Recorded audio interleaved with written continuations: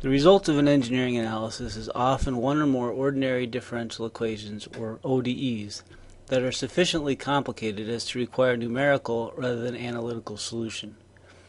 Partial differential equations can also be solved by approximating them as a set of ordinary differential equations. ODEs has a powerful built-in numerical integration algorithm that can be used to solve one or more ordinary differential equations. In this video, we're going to discuss the use of ODEs to solve a single ODE. Future videos will discuss how we can use ODEs to solve a set of coupled ODEs and even PDEs. The numerical solution of any ODE begins with the governing differential equation.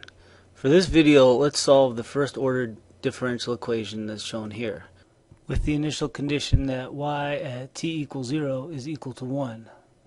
The governing differential equation provides the rate of change of a variable given its own value and the value of time. In this case, the rate of change of the variable y can be computed given its value and the value of time t, according to this equation. The ODE written in this form is sometimes referred to as the state equation in the context of a dynamic system. State equations characterize the transient behavior of many engineering problems in dynamics, kinematics, fluids, electrical circuits, heat transfer, and thermodynamics. The solution to a transient problem, then, is a matter of just integrating the governing differential equation forward through time. The numerical solution to ODEs divides time into small steps and then uses some method for integrating the state equation through each time step. The ODEs integral command automatically implements a sophisticated adaptive step size, semi-implicit integration technique in order to numerically solve ODEs. It is important to remember that the integral command expects that there is a system of equations in the equations window that will, when provided with the value of the dependent variable and the integration variable, provide the time rate of change of the dependent variable. These will then automatically manipulate this system of equations in order to accomplish the numerical integration and move through time, one time step at a time. With this in mind, it is important to begin the process of using ODEs' ODE Solver by first specifying some arbitrary value for the dependent variable in time, and verifying that the equations that you have programmed in the equations window are in fact capable of computing the derivative of the dependent variable. For this problem, the first step will be to set some arbitrary value of the dependent variable y and time t. Next, enter the equations that are necessary to provide the time rate of change for y. In this case, it's only this one equation. Solving at this point leads to dy dt equals 0. Note that it will likely be somewhat more complicated to compute the derivative of the state variable in a real engineering problem. So, for example, in a real problem, you'll probably have to reevaluate properties, compute quantities like heat transfer coefficients, and so on, and this will require a set of equations rather than a single state equation. Once you're sure that the state equation is programmed correctly, that is, given y and t, you can compute dy dt, it's time to use the ODE Solver and ODEs to integrate the state equation through time. The solution is given by the integral shown here, where y initial is the initial condition and tsim is the time period that you want to simulate. The integral is approximated numerically using the ODE Solver and ODEs, which is accessed using the integral command. The integral command requires 4 arguments. The variable y initial is the initial value. The variable dy dt is the integrand that must be integrated. T is the integration variable, and lower limit and upper limit are the limits.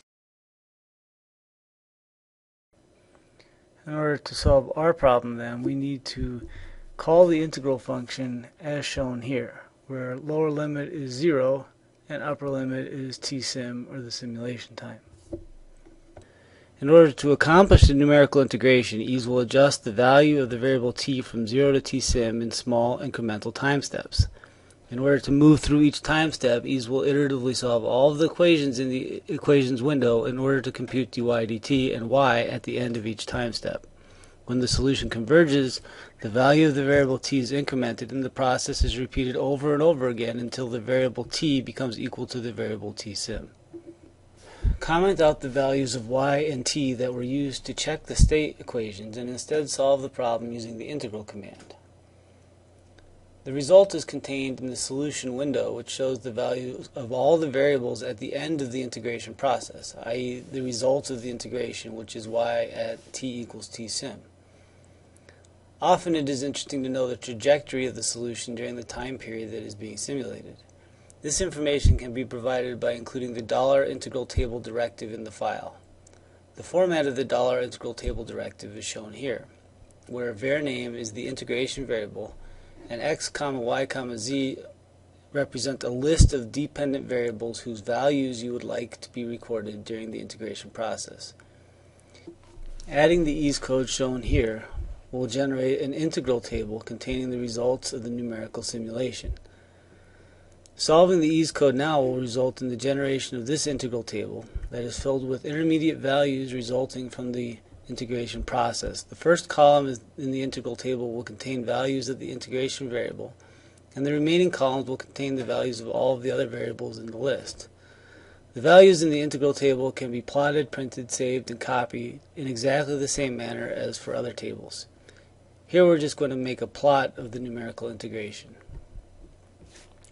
Notice that the time steps used by ease and shown in this plot are not all the same. By default, ease will use an adaptive step size algorithm that maintains accuracy while maximizing computational speed.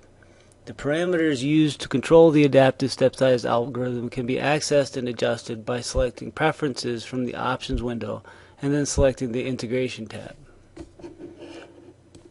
The user can specify how often the step interval will be examined and adjusted, as well as the absolute minimum and maximum number of integration steps that will be allowed. The relative error criteria used to either reduce or increase the step size can also be specified. Here the integration is set up so that the duration of each step will be reduced if the relative error exceeds 1 times 10 to the minus third, and the duration will be increased if the relative error becomes less than 1 times 10 to the minus 5. Let's adjust this here so that the relative error is always kept between 1 times 10 to the minus 2 and 1 times 10 to the minus 3 in order to increase computational speed at the expense of reduced accuracy.